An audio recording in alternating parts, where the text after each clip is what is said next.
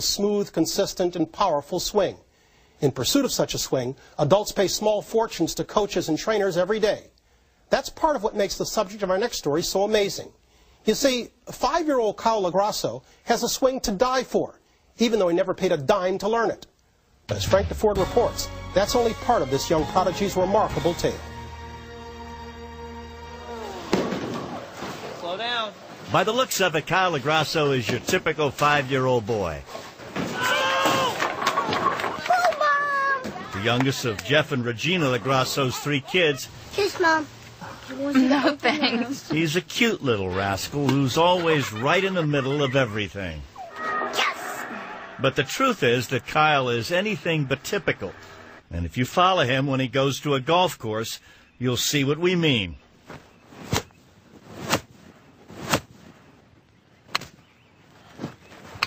In a sport where people spend a lifetime searching for that perfect balance between mind and body, Kyle Lograsso is a prodigy. Do you know how far the longest shot you've ever hit? Is it 100 yards? Is it 150 yards? Or I know. 172 yards. 172 yards? Yes. You hit it? Good grief. How much do you weigh? I don't even know. Yeah.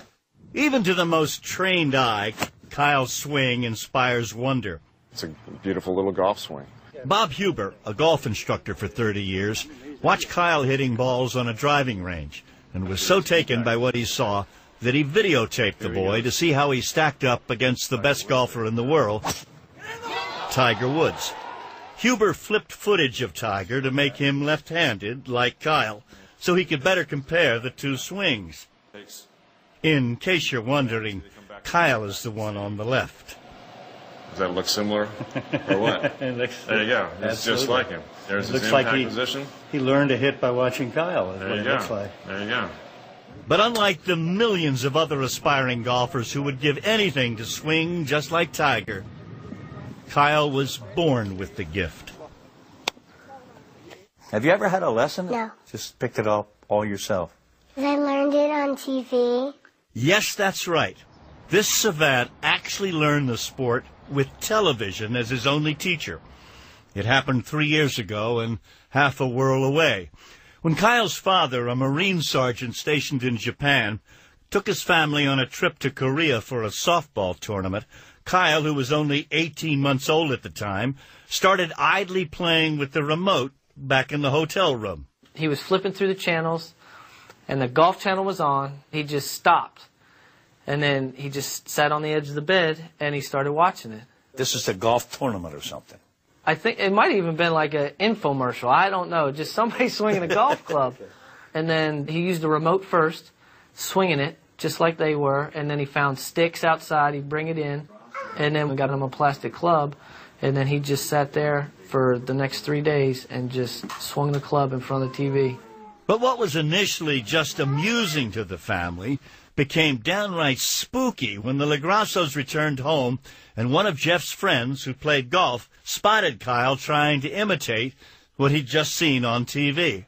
He said, you know, he's got a perfect golf swing. It's all on plane. And I said, look, I said, buddy, I don't know what you're talking about. Had you all ever talked about golf? No. I didn't even have golf clubs. Okay. Had he ever, to your knowledge, seen golf on television before? No. We don't know where it came from. But even among prodigies, Kyle is unique. Nice shot. Because as magical as his gifts are on the golf course, Nice putt, Kyle. they are only half of his story. Probably for a couple months before he turned 2, I just started noticing that he had a little glare in his eye. Almost looked like a little white dot, like a certain way the light would hit it. You would be like, what's that? So Jeff and Regina immediately took Kyle to a doctor to get him checked out, and they were relieved when he diagnosed the white dot as only a cataract. But just as a precaution, the doctor suggested that they see a specialist for a second opinion.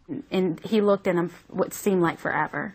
And I was thinking, you know, I've seen eye exams before, and usually they're not this long. Mm-hmm. So I was getting a little antsy.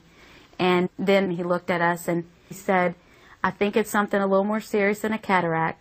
Now, what did he tell you? He said, I think your son has cancer. I think it's a cancer. Mm-hmm. In both eyes. In both eyes. The white dot Regina had spotted was actually a cancerous tumor.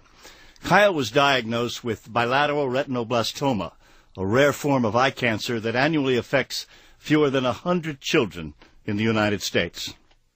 If left untreated, retinoblastoma is 100% fatal, usually within 1 year. Dr. Carol Shields is an ophthalmologist at the Wills Eye Institute in Philadelphia, where Kyle was sent for treatment. One of his eyes was filled, front to back, with retinoblastoma.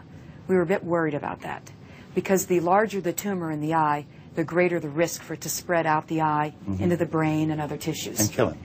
And kill him. She said 3 or 4 months to live if you don't remove Kyle's How many months? eye. 3 or 4 months. That's all. That's it. That was a shock. And so in order to save Kyle's life, Dr. Shields removed Kyle's left eye. Shortly after the operation, Kyle regained consciousness with only half of his vision. His passion for golf, however, remained as deeply ingrained in him as ever before. About 4 hours after his surgery, I have a picture of him with this golf club in his hand. So I had the medicine they gave him on his shirt, and he's in his pajamas trying to hit a golf ball, and he couldn't even stand up. It appeared that the worst was over. Kyle's left eye was replaced with a prosthetic one, and he began undergoing radiation treatments in order to save the vision in his right eye. But suddenly, without any warning, one night Kyle became terribly ill. His mother rushed him to the emergency room. He was gasping for air. And I thought at that time, I'm never going to make it to the hospital. So I pulled into the first driveway that I came to and ended up just carrying him to the front door, rang the doorbell, and I said, "Can you please call 911? The ambulance got there, and they immediately started giving him oxygen and, hooking him up to everything so they could see what his pulse was, and his pulse rate just kept dipping. And at one point, it dipped pretty low, and the lady that was in the back, with us, she yelled to the driver, "You need to hurry."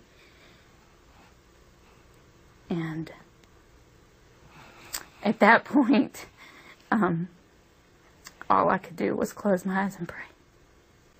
Kyle had developed a blood infection from his chemotherapy. When he was checked into the hospital, his temperature was 105 degrees. Happily, though, in a few days' time, Kyle's condition had stabilized. His temperature returned to normal. He was now a very old boy of 3 who had twice cheated death. And when Kyle was released from the hospital, Jeff decided the time had come for his son to finally play on an actual golf course.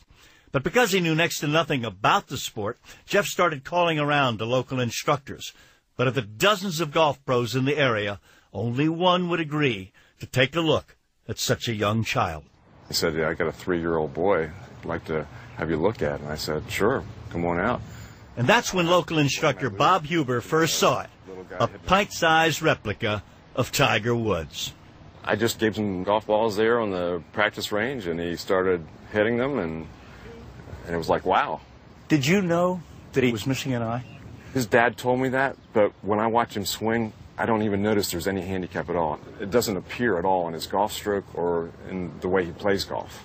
Ever since that meeting 2 years ago, golf has become a near obsession for the Lograsso men. Kyle and Jeff are a regular twosome on several of the suburban Philadelphia courses, only it's with the child playing and the father caddying. 9 times out of 10, when somebody sees me and him pull up, they're like, "Oh gosh, I got this little kid and I have to play golf with him." By the 4th hole, the gentleman called his wife and said, "You will not believe I'm getting beat by a 4-year-old here." Surprisingly, the toughest part of the game for Kyle hasn't been trying to overcome his limited depth perception. He's already shot a remarkable 41 from 9 holes. But rather, it's learning to accept the fact that even prodigies occasionally miss shots. Of course, while having a prosthetic eye doesn't make golf any easier, How can I not go in? it does make being a little brother to his big sister Kristen a lot more fun. One time, I put my eye in a cereal box. You put your eye in a cereal box. Yes. And my Kristen put cereal in her bowl, and she takes a big bite, and he was like, "There's something in here." And she screamed so loud that she even ate my eye. When he isn't on a golf course, Kyle can be found practicing his craft in the Lograsso's backyard, which has been transformed into his own personal links. But during the rare moments when Kyle isn't playing golf, he's back where all this started, in front of a TV, still transfixed by that magic he first chanced upon 3 years ago.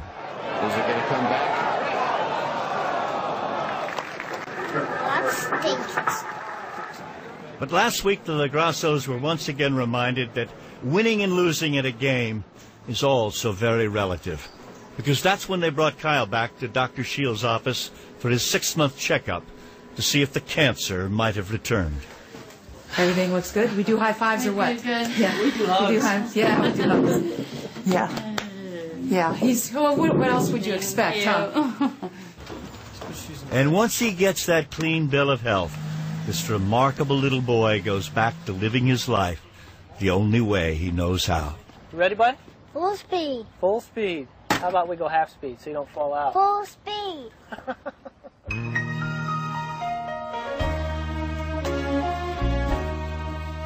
Frank, I love this story. Kyle gets 6-month checkups, and he's cancer-free. Is there a long-term prognosis? The long-term prognosis is very good. As a matter of fact, the 5th birthday, the last test he had, was sort of a benchmark. You can shrink the tumors. You can't altogether get rid of them.